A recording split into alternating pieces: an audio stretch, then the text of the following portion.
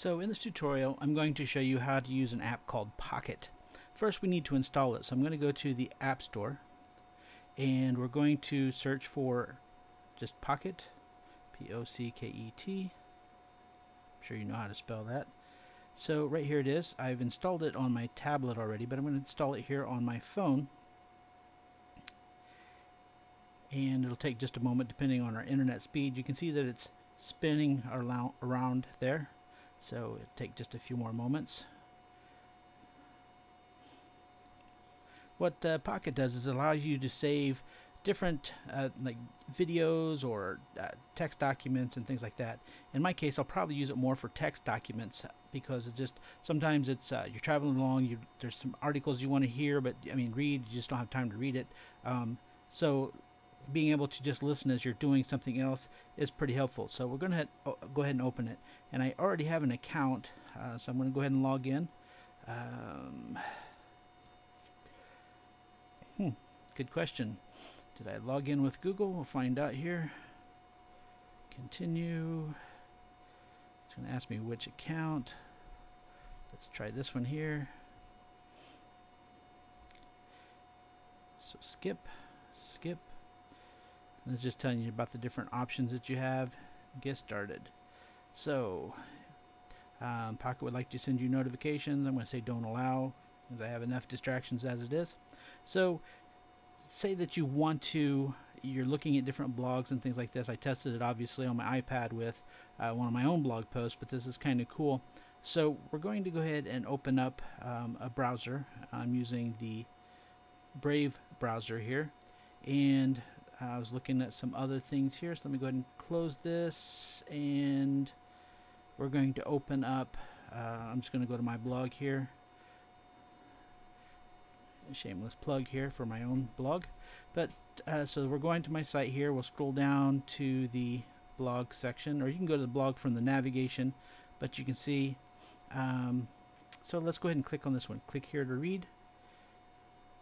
So we have an option that we want to say, like, okay, this is a blog post, I'd like to read this later, or save it for later, maybe even have it read later. So what we'll do is, you notice down here at the bottom, at the very bottom in the center, there is a little box with an arrow pointing up. We can click that, and we can scroll to one of these. Should have a more, and you should see an option here that says Pocket right here at the bottom, and it's not turned on currently, so we're going to enable it. And we can use the what's called the hamburger menu. It's got the 3 menu options. We're going to scroll it up here towards the top, just so it's somewhere close that we can get to it. So once we've done that, you'll see that it's actually in the location that we saved it. So I'm going to go to Pocket, and it's saving it to my Pocket app. So you can see that it's already there. It's saved. So let's go ahead and go to our Pocket application, and you can see that it's there.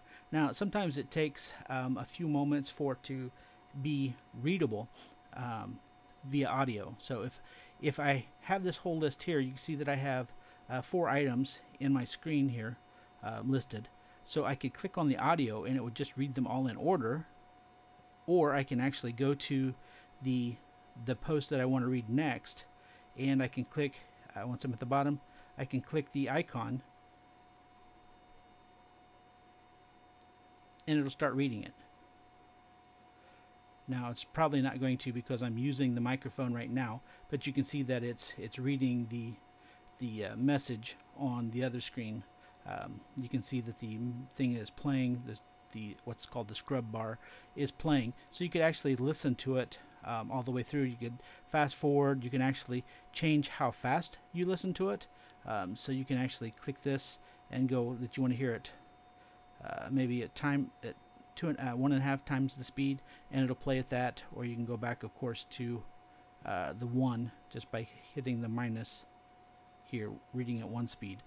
So that comes in pretty handy if you're, if you have a reading list or a blog list that you want to get through. So again, we can listen to all of them. It'll go through this one, and it'll just go through the whole list. As you can see here, it's got the next one here queued up, so it'll read in that order, so you can see what's going on.